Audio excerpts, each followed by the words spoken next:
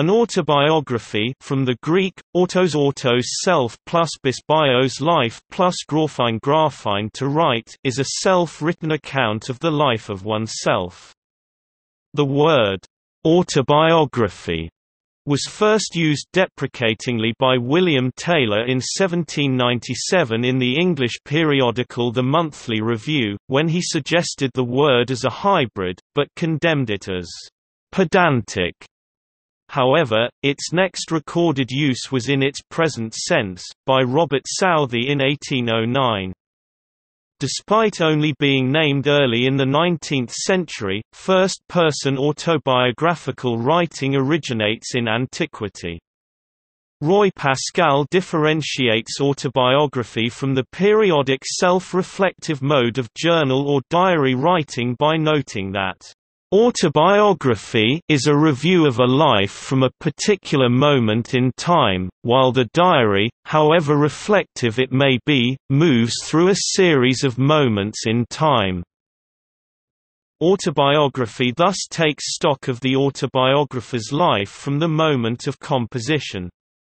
While biographers generally rely on a wide variety of documents and viewpoints, autobiography may be based entirely on the writer's memory. The memoir form is closely associated with autobiography, but it tends, as Pascal claims, to focus less on the self and more on others during the autobiographer's review of his or her life. See also, List of autobiographies and category, autobiographies for examples.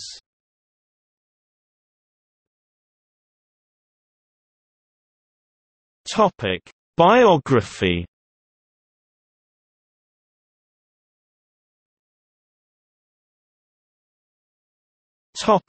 Life. Autobiographical works are by nature subjective. The inability—or unwillingness—of the author to accurately recall memories has in certain cases resulted in misleading or incorrect information. Some sociologists and psychologists have noted that autobiography offers the author the ability to recreate history.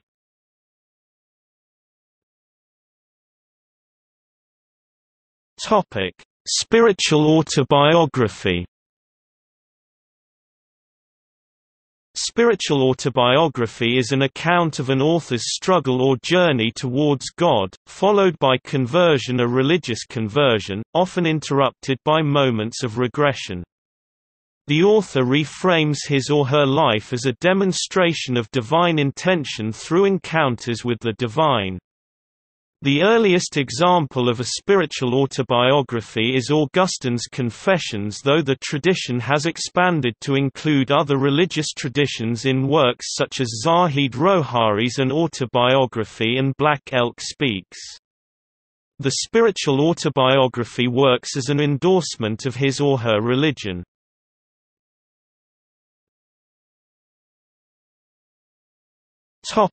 Memoirs. A memoir is slightly different in character from an autobiography. While an autobiography typically focuses on the life and times of the writer, a memoir has a narrower, more intimate focus on his or her own memories, feelings and emotions. Memoirs have often been written by politicians or military leaders as a way to record and publish an account of their public exploits. One early example is that of Julius Caesar's Commentari de Bello Gallico, also known as Commentaries on the Gallic Wars. In the work, Caesar describes the battles that took place during the 9 years that he spent fighting local armies in the Gallic Wars. His second memoir, Commentari de Bello Civili, or Commentaries on the Civil War, is an account of the events that took place between 49 and 48 BC in the civil war against Gnaeus Pompeius and the Senate. Leonor López de Córdoba (1362–1420) wrote what is supposed to be the first autobiography in Spanish. The English Civil War (1642–1651) provoked a number of examples of this genre, including works by Sir Edmund Ludlow and Sir John Reresby. French examples from the same period include the Memoirs of Cardinal de Retz (1614–1679) and the Duc de Saint-Simon.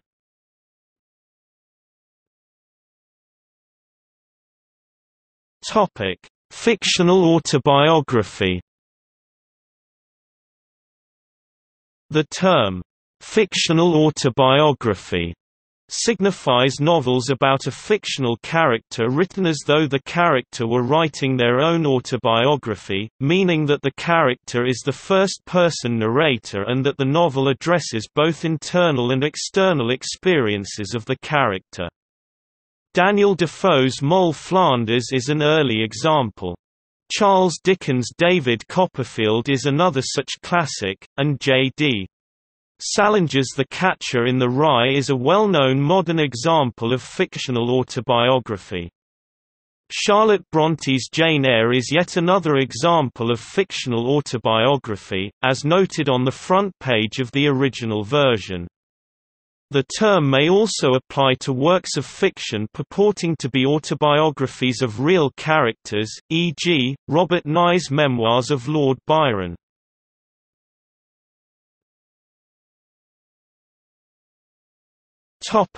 Autobiography through the ages.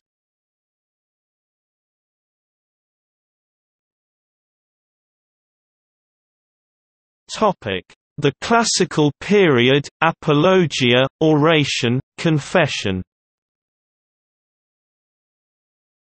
In antiquity such works were typically entitled Apologia, purporting to be self-justification rather than self-documentation. John Henry Newman's Christian confessional work, first published in 1864, is entitled Apologia pro vita sua in reference to this tradition. The Jewish historian Flavius Josephus introduces his autobiography, Josephi Vita, c. 99, with self-praise, which is followed by a justification of his actions as a Jewish rebel commander of Galilee. The pagan Rita Libanius, c. 314–394, framed his life memoir, Oration I begun in 374, as one of his orations, not of a public kind, but of a literary kind that could not be allowed in privacy. Augustine (354–430) applied the title Confessions to his autobiographical work, and Jean-Jacques Rousseau used the same title in the 18th century, initiating the chain of confessional and sometimes racy and highly self-critical autobiographies of the Romantic era and beyond. Augustine's was arguably the first Western autobiography ever written, and became an influential model for Christian writers throughout the Middle Ages. It tells of the hedonistic lifestyle Augustine lived for a time within his youth, associating with young men who boasted of their sexual exploits, his following and leaving of the anti-sex and anti-marriage Manichaeism in attempts to seek sexual morality, and his subsequent return to Christianity due to his embracement of skepticism and the New Academy movement, developing the view that sex is good, and that virginity is better, comparing the former to silver and the latter to gold. Augustine's views subsequently strongly influenced Western theology. Confessions will always rank among the great masterpieces of Western literature. In the spirit of Augustine's Confessions is the 12th-century Historia Calamitatum of Peter Abelard, outstanding as an autobiographical document of its period.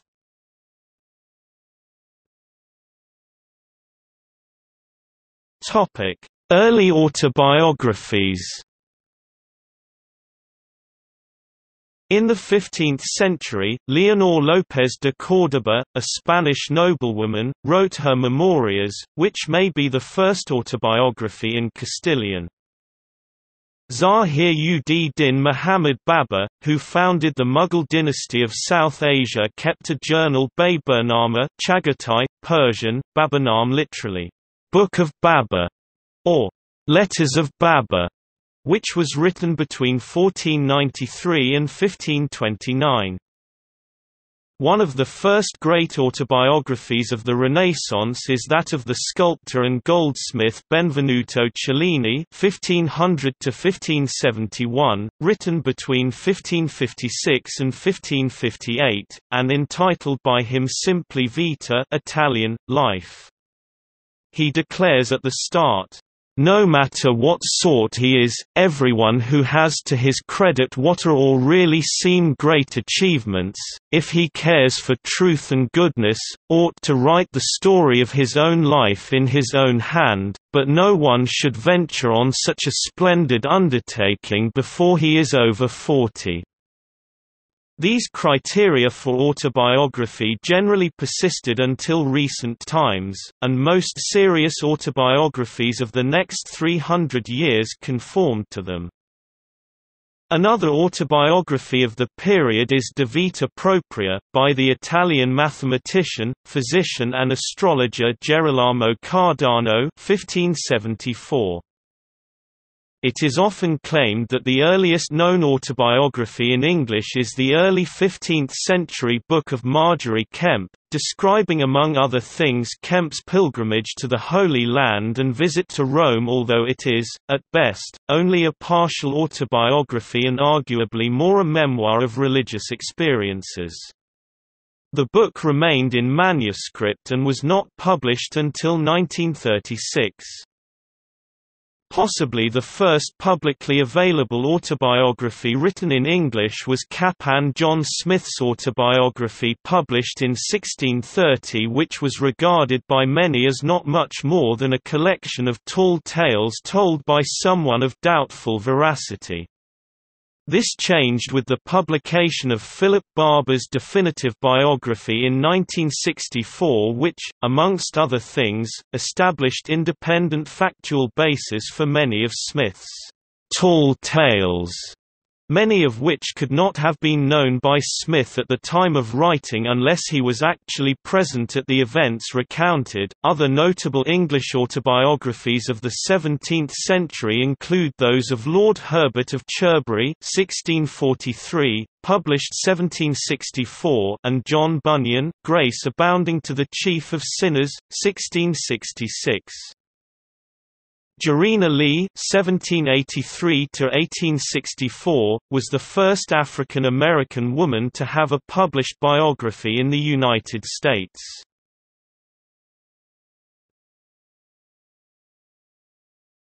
Topic: 18th and 19th centuries.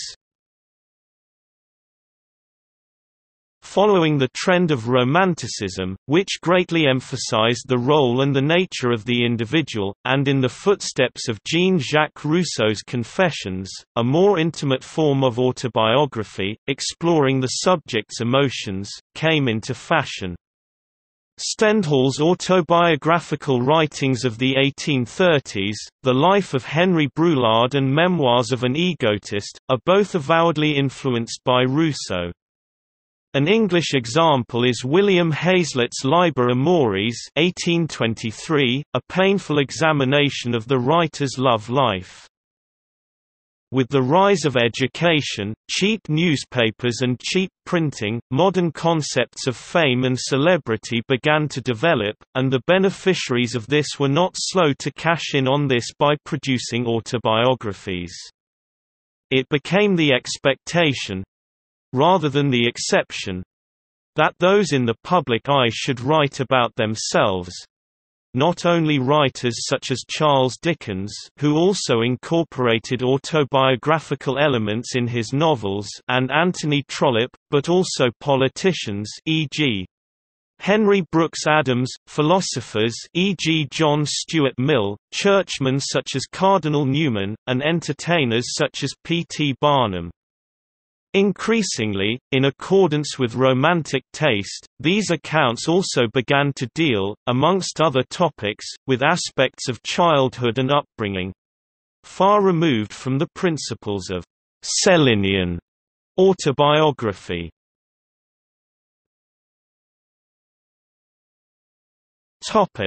20th and 21st centuries.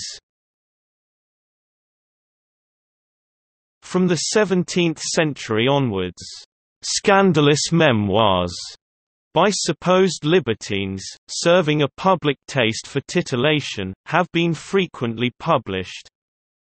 Typically pseudonymous, they were and are largely works of fiction written by ghostwriters. So-called autobiographies of modern professional athletes and media celebrities, and to a lesser extent about politicians, generally written by a ghostwriter, are routinely published. Some celebrities, such as Naomi Campbell, admit to not having read the autobiographies. Some sensationalist autobiographies such as James Frazer Million Little Pieces have been publicly exposed as having embellished or fictionalized significant details of the authors' lives. Autobiography has become an increasingly popular and widely accessible form. A Fortunate Life by Albert Facey (1979) has become an Australian literary classic. With the critical and commercial success in the United States of such memoirs as Angela's Ashes and The Color of Water, more and more people have been encouraged to try their hand at this genre. Maggie Nelson's book The Argonauts is one of the recent autobiographies. Maggie Nelson calls it auto-theory, a combination of autobiography and critical theory, a genre where the claim for truth overlaps with fictional elements, though the work still purports to be autobiographical is autofiction.